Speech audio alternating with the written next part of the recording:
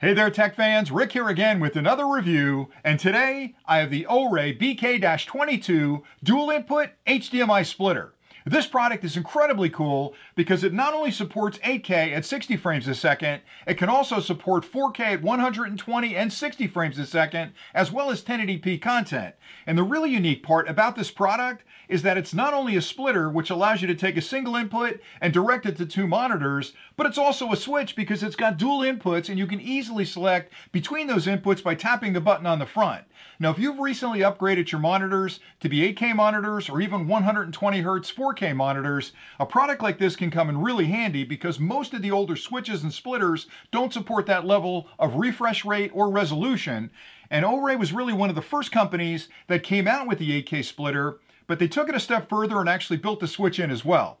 Now, as part of this overview, I'm going to start with an unboxing of the product just to show you everything that's included with the kit, and then I'll take a closer look at the unit itself and explain the connections you'll need to make to use it with your own equipment, and then I'll actually come back here and do a demonstration to show you just how simple it'll be to use with your own equipment. Now, you can tell I'm excited about this product because I've recently upgraded some of my displays, and I had a need to send the same input to multiple outputs, and this took care of that for me. But when I realized I had dual inputs, I could also use it as a switch between a gaming console and my media player, which made it even better for me. So let's get started with the unboxing. When you first open up the box, you'll find the unit. You'll find a power supply. It's a standard 5-volt 1-amp power supply. You'll plug this end into the wall. The other end has a barrel connection which plugs into the back of the unit, and that's all the power you'll need to operate it. You'll find a warranty card and a full instruction manual that explains connection diagrams, specifications, and other details you'll need to understand in order to use this product. But it is so simple. You're essentially going to plug two media devices into it, maybe two output devices into it, power it up, and you're ready to go. Doesn't require any drivers, and it supports the very latest standards out there for media content. It's both HDMI 2.1 compliant, as well as being HDCP 2.3 compliant. And that's really important because if you're playing any kind of media today, that copy protection that's built in will absolutely stop at the switch if it isn't HDCP compliant. So having one that's 2.3 compliant means you've got the very latest standards both for HDMI and for HDCP. Now, if you stay tuned, next what I'm going to do is take a closer look at the unit, and then I'll come back and do a demonstration and talk a little bit more about what really separates this from a lot of the other switches and splitters on the market. Inside the kit, you'll find the 8K dual input HDMI splitter, a 5-volt DC 1-amp power supply. This end plugs into any standard wall outlet. The other end has a barrel connection on it, which plugs into the back of the splitter. That's all the power you'll need to operate the product. A warranty card, and a full instruction manual that includes connection diagrams, specifications, and other details you'll need to understand in order to use the splitter. Now let's take a closer look at the splitter. The product features a full metal enclosure, which makes it incredibly durable and helps to minimize outside interference from causing any issues with the electronics inside. On the front of the product, starting on the left, you'll find a power indicator. The minute you add power to the unit, it starts an internal power on self-test where it's checking all the electronics to make sure they're working okay. And when it passes that test, it'll light that LED letting you know it's ready to use. To the right of that are 4 LED indicators: input 1, input 2, output 1, and output 2. When you connect the media device up to the back of the unit will check the resolution of that media content and light this LED letting you know that the inputs are valid. The same thing happens when you connect monitors to the back of the unit. This product will test the resolution of those monitors, and it'll light these LEDs letting you know the monitors are connected correctly. On the far right, you'll find a switch, and that's used to select between both of these inputs to be sent to the outputs. And then finally, on the right-hand side, you'll find a micro USB port that's a service port, and that's used for upgrading firmware later on if new features are introduced. You'll simply connect a micro USB cable from here to your computer, move the firmware file over to the product to complete the upgrade. On either side, you'll find ventilation slots, which are designed to keep the electronics inside at a very comfortable temperature. On the rear of the units where you'll make all your connections, starting on the left, input number 1 and input number 2, those connect up to your media devices that you'd like to switch between.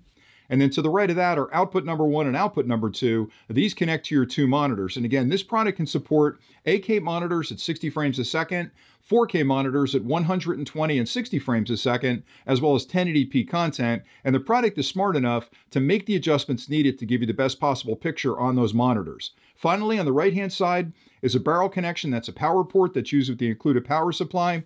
The barrel connection plugs in right there, and that's the power for the unit. And that's pretty much it for the closer look. Now I'll show you the connections you'll need to make to use the 8K dual input HDMI splitter with your own equipment at home. And for this demonstration, over here I've set up two media players, each of which are displaying a different image. One has an image of a game console, and the other one has an image of a media player, and that'll make it easy to tell them apart, and that's simulating my input devices. I have the splitter and the switch in front of me, and I have two monitors set up over here that are my output devices. Now this product is a combination splitter and switch, and you can use it for either of those functions or both. So for example, you may have one media device you want to send to two monitors, it can handle that. You also may have two input devices that you'd like to send to a single monitor, and you can use the switch function for that. And I'll show you how both of those work. So the first set of connections I'll make are from the media devices to the splitter, and I've got two HDMI cables already connected up. And I'll plug those into HDMI input number 1 and input number 2. Now I'll connect up the output devices, and again I've got two HDMI cables connected, they're already powered up, and I'll plug these into output number 1 and output number 2. Now the only thing we're missing at this point is the power supply, and I've plugged that in already, and it's got a standard barrel connection that plugs into the back of the unit. Now the minute I add power to this product, it immediately starts an internal power on self-test where it's checking all the electronics, it's checking the resolution of the input devices against the resolution of the output devices, it's making whatever adjustments are needed to give you the best possible picture. And you can see that I've got dual outputs from a single input over there, and it's showing me currently the game console. Now if I want to switch to the media player, I just tap this button on the front, and it'll switch both of the outputs to the media player. Now what's really nice about this product is the advancements in video technology have moved past the point of 4K at this point. So it does display 4K, 120 frames a second, 60 frames a second, 1080p, but it can also display 8K content at 60 frames a second. So this product is really future-proof for all of your future video needs, whether you upgrade your monitors or you upgrade your media devices. And that's exactly why I went searching for this, because I upgraded my monitors to a 4K 120 refresh rate on the monitors, and my old switch and my old splitter really wouldn't handle that. So this BK22 really covers all the bases as far as your future video needs. So that was pretty much it for today. I hope you enjoyed this content. I really love investigating technology like this, and when I search for a product and I find one that I really like, I love talking about it on the channel. So I have a link below if you want to go check this out on Amazon. If you have any questions about this or anything we've covered in the channel, please drop that in the comments below, and I promise to get back to you as quickly as I can. And again, thank you so much for watching, and until next time, stay nerdy.